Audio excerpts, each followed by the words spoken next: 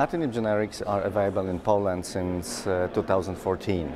And just to assess their safety and efficacy, we developed a web-based registry and performed 1-year observation.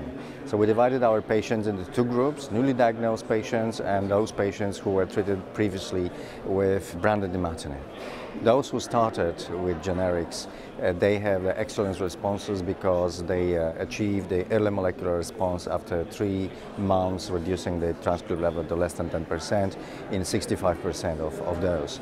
Major molecular response at 12 months were achieved in 53% of patients, which is absolutely comparable to those patients treated with branded imatinib within the INES decision or BELA trials. For those who have been switching to imatinib generics, we didn't observe an increased rate of losses. The loss of cytogenetic response was observed in 0.3% of patients and loss of MMR in 1% of patients. Tolerability is quite good.